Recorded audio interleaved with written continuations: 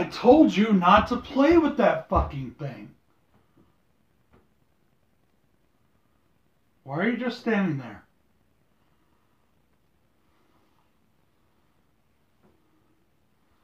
Bill's catatonic, people.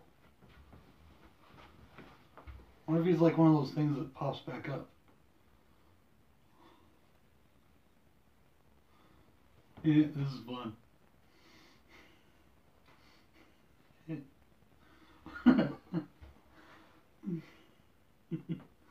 Okay, well, Bill's out of it. Don't know what's going on there.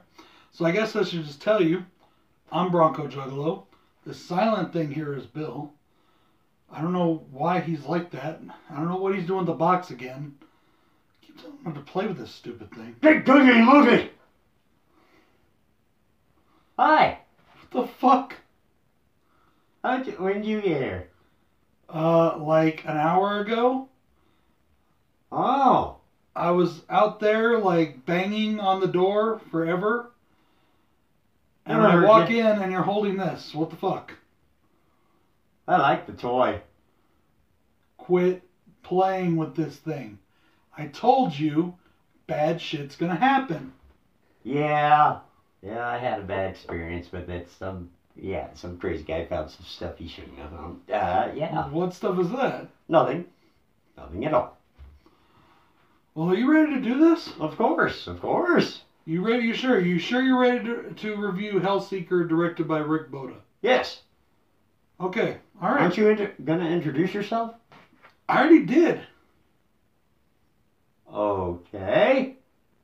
So you don't remember me pushing you like that? Well, why would you do that? Because it was funny. You kept, like, rocking back and forth. Okay, anyhow, if he's already introduced himself, and Bill. Yep. Yeah, okay. We're just going to roll with this. We're here to review Hellraiser. Which one's this one? Hellseeker? Something like that? Yes. From 2002. We're getting up there to where I don't remember all the names of the sequels. Oh, well. You know? And obviously, other people aren't watching either because the last few reviews don't have very many, views. But, you know, that's partly my fault. I put up a couple of reviews I put up a couple of videos last night that I didn't mean to put up till tonight. Oh. It was an accident, and I was like, oh, fuck it, I'll just leave them there. But, anyways, so yes, go and watch all our other Hellraiser reviews, fuckers. Yeah, come on. These aren't horrible films here, people. Yeah, and the reviews aren't bad either. No. Anyways, let's get off our own little horse here. So, this film marks the return of Ashley Lawrence. Hell yeah. He does return as Kirsty, something like that. It's a weird name. It's one of those names that ends with a Y, but if it's spelled with an I, the chick's a big old freak. Yeah, you know, pretty much. And it stars Dean Winters as her husband, Trevor Gooden. Or better known as Mayhem. Avoid Mayhem, like me. The Allstate guy. Wait, is it Allstate or State Farm? Allstate. Allstate, that's right. It's Allstate. After a very bad car accident, Trevor wakes up in the hospital to find his wife missing and filled with confusion. He doesn't know what the hell is going on. Turns out he is now the suspect in a murder trial of his wife. Filled with hallucinations, he cannot distinguish between reality and fantasy. And guess what? Neither can fucking we. No, not at all. Unlike the last movie where we think that we're in the real world the whole time and only his dreams are the fantasy, and then we find out later that it's all fantasy. This time, we're literally thrown directly into the fantasy. And we're told right at the beginning of the movie that the guy can't figure out which is which and what's not. What's real, what's fake. So, neither can we. And honestly, it makes for one hell of a messy, confusing fucking film. It does. Now, something interesting about this film is Clive Barker said that aside from the first two, this is his favorite sequel. He loves this movie. I don't see how. I don't get it myself either. I don't get it. Personally, this one's pretty close to the bottom of the barrel, if not at the bottom of the barrel, guys, for me. I'm just saying, I was not a big fan of this one because All right, well, we'll get into our individual pros and cons here in a minute. But basically, my overall thoughts is the last 20 minutes of the movie, which I do really enjoy, don't make up for me going throughout the whole film going, what the fuck is going on here? What the hell is happening? What? That yes, they do wrap it up and they do kind of tell you what's going on at the end. Sorta. But that doesn't make up for me being frustrated for over an hour. You know what I'm saying? Like, the two don't equal one another. I agree. My initial thoughts on this film is, this is a train wreck. Mm-hmm. This is just a fucking train wreck of a film where, yeah, you're just, what the fuck's going on? Yeah. And in this one, I think Pinhead gets probably the least amount of screen time out of any of them. Our Cenobites, Pinhead, they are literally shoehorned in there. In fact, we really don't get a lot of other Cenobites. There are no others. Yeah, well, I don't think. Yeah, we really don't get it. We get Pinhead a couple times, and that's it. And he's kind of literally. It feels like he was shoehorned into this movie. It really does. You know, this is the one. This is one I really think they mean when they said that they weren't made for this. You know, to be Hellraiser films. By the way, what do y'all think of my awesome fucking hoodie? I had to say something. I love it. Go check out Buckshot and Boondocks. You will not be sorry if you're into rap. Hell yeah. Mm-hmm. The only reason this movie was even possible was due to the success on straight-to-video of Hellraiser Inferno. And that was not a bad film. It did well enough on straight-to-video that they could do another sequel. Going forward, I don't know what their excuses were, but hey.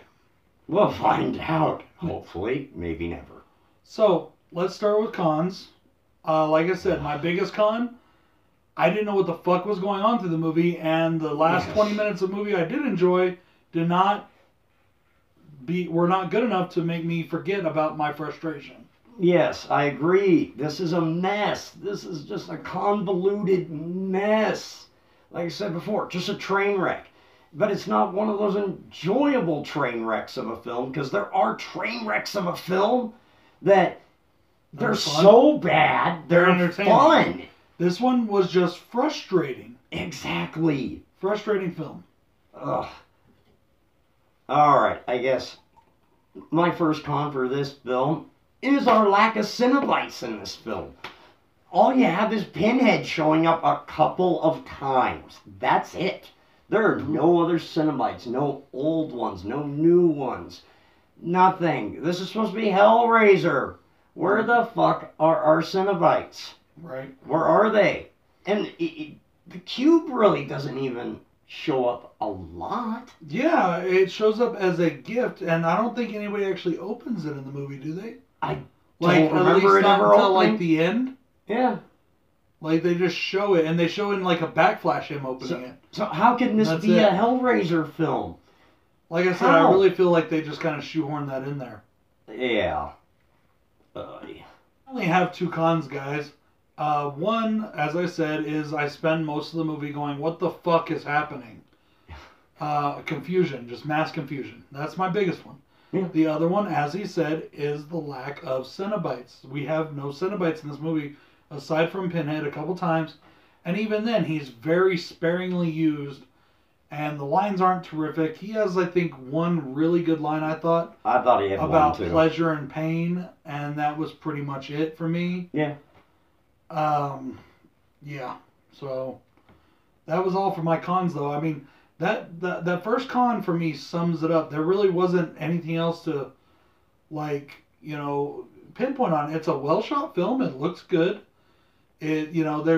But that was it for me. I just spent the whole time going, what the fuck is going on? That it took everything else out of the equation for me. Both good and bad. I couldn't concentrate on anything good because I couldn't figure out what the fuck was going on. Yeah. Okay. So, I got one more. I got one more con on this too, and it's all about it being a Hellraiser film. Is this a fucking porno or a fucking Hellraiser movie? I mean, it felt like a cheap porno at times. The Hellraiser films are kind of known for a little bit more. No, this one really did. Like S&M style sex and stuff, but this one was like, they really were getting down with like the filming and the porn and the. Yeah, it was close. It was pretty close to being a cheap porn. It really was. Huh. Ugh.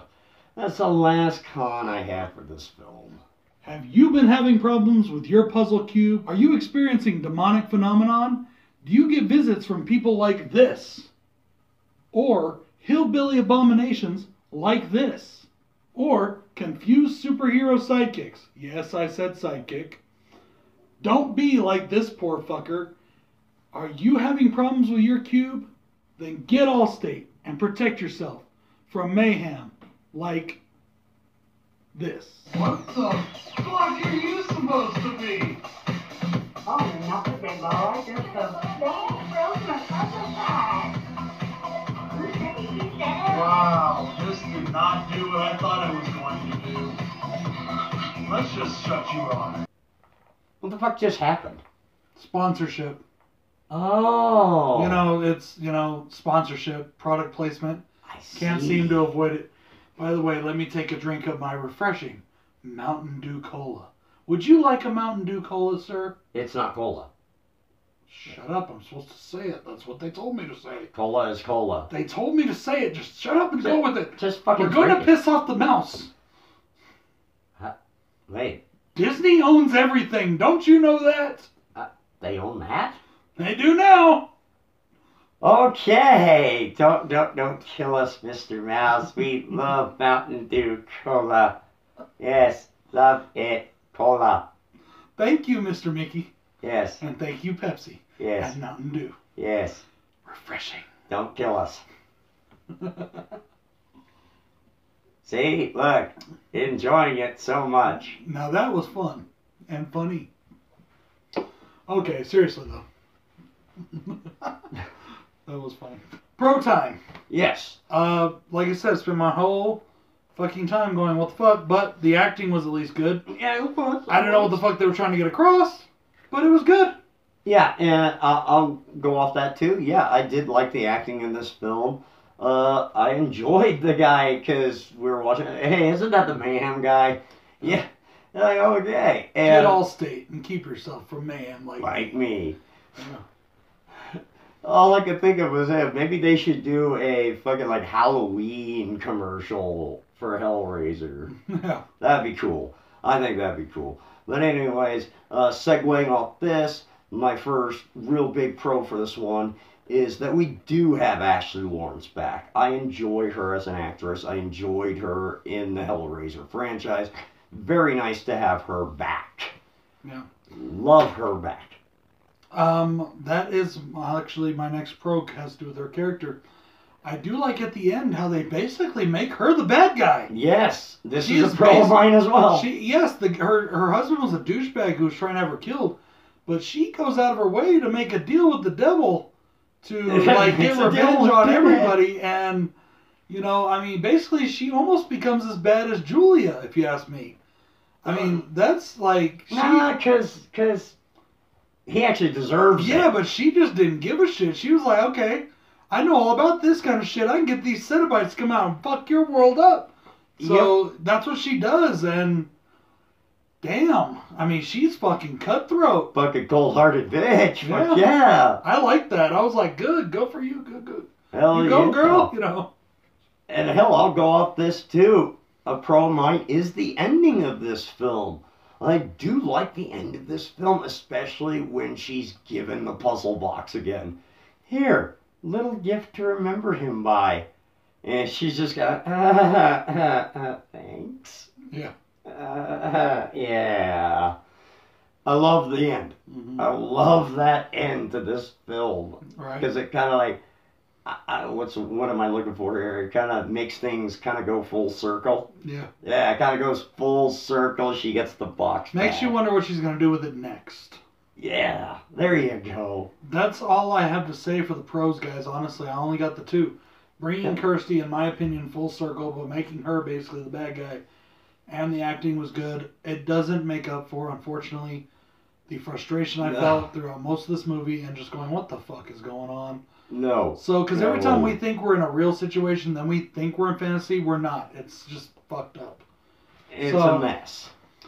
That's all I got to say, guys. Honestly, this is a movie that if you don't watch it and you just skip on for the others, there's a couple in this franchise I haven't seen yet. So we'll get to those, but this is one in the franchise, in my opinion, you can skip. Yeah, you can skip it. But I got one more pro for this film. We do have good practical effects and blood and gore when you get it in this film. It's not bad. Yeah. It's not bad. It's not the greatest, but they it's lean still a little not heavy horrible. on the CGI stuff for me. But, Yeah, but I hate CGI. You know, I don't mind it, like I said a million times, I don't mind it if it's done right and in the right places. Yeah. But this movie, yeah. Anyways, so that's pretty much it. I think we're going to give this one a hard go fuck itself. Yeah. Skip it. But before we end this little video, I do have something for you. Huh? Oh, God. What is he doing? Oh. Congratulations, brother. Oh, my God. What is this here? Oh, no way. You finally made them. Look at this. They finally made... Yeah, I put them up on the show the other day a little bit. Oh my God, BroncoJuggalo Talks Movies. Is this your first shirt? Well, it's my first channel shirt. It's the second shirt I've done because we also did the Super Slash Brothers shirts. Oh, that is cool. Oh. There we go, guys. These are fucking... This is fucking awesome. Yeah. Thought you'd like that. The Well, that one's yours. HORRORMOB. That's yours, brother. Damn. Hell yeah. Thanks, man. Hell yeah, bro. Dude, you did a great job. I swear, thanks. you did an amazing job on this. Appreciate it. Yeah. Spread shirt was a big help. Hell yeah. All right, guys. This is BroncoJuggalo saying peace. And Bill saying good night.